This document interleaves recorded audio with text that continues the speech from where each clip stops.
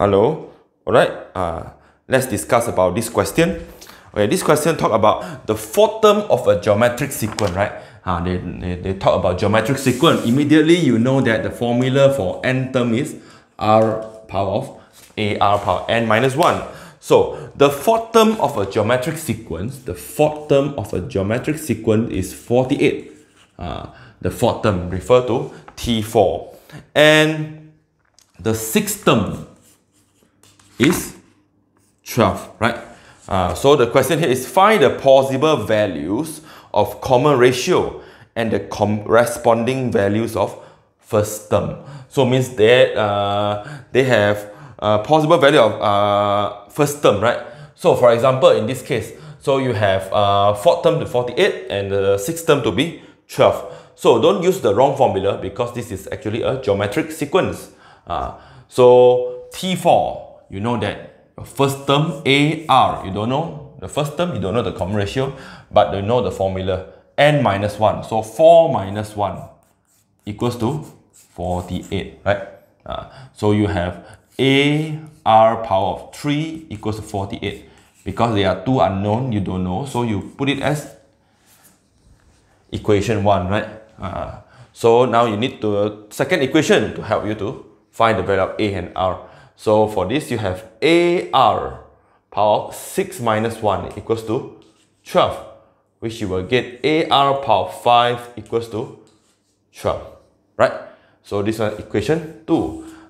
This is very different from arithmetic sequence. Arithmetic sequence, we will try to find the value of A and D, right? This is find the value of A and R.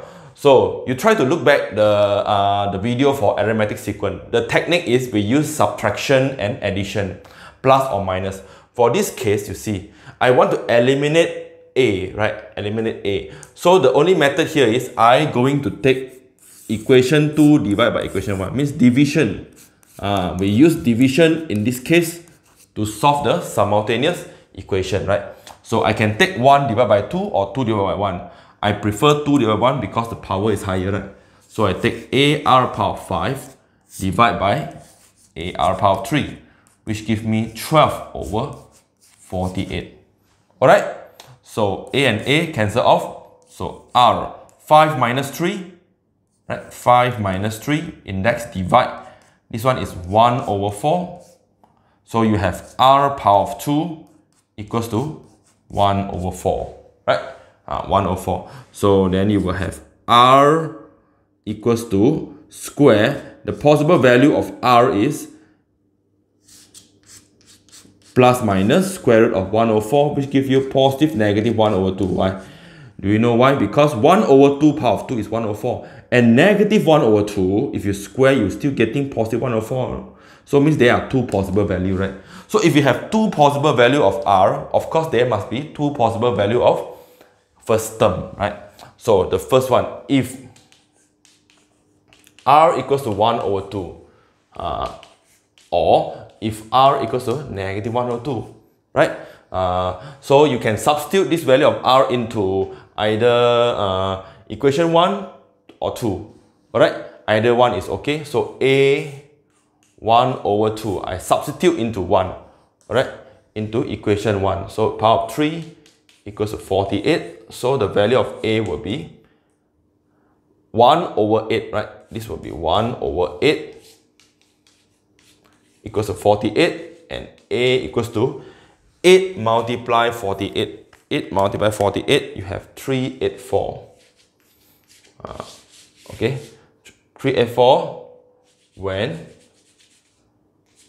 R equals to 1 over 2. How about this? So A negative 1 over 2 to the power of 3 equals to 48. Right? You put back into the equation 1. Then of course you will get A power of negative 1 over 8. There's a negative power of 3. So you have 48. So negative 384. Right? Just they have a negative. This one is happen when R equals to negative 1 over 2. So, okay, the most important thing is you know the approach that you're going to use to solve this problem. First, this is the most important one. You use division. For geometric sequence, you must consider division, alright, as the method to solve problem if involving simultaneous equation.